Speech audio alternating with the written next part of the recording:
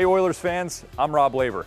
You know, around the office we get asked all the time, what is icing? Can somebody explain that to me? Maybe you've been to a game before and you don't really know why the whistle is blowing. Maybe you've never been to a hockey game and you're curious about some of the rules. Well, today we're going to explain one of the most fundamental rules of hockey, and that's icing. Check it out.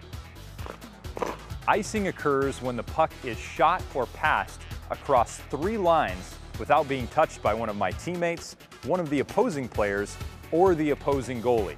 So here I am right now in the middle of the neutral zone, between the blue line and the red line. If I were to fire the puck from here down into my opponent's zone, and it crosses the red line, their blue line, and the end line or the goal line without being touched, the linesman's arm is going to go up in the air and the whistle is going to be blown for icing. If my team is whistled for icing, the puck comes back here into our own zone for a face-off.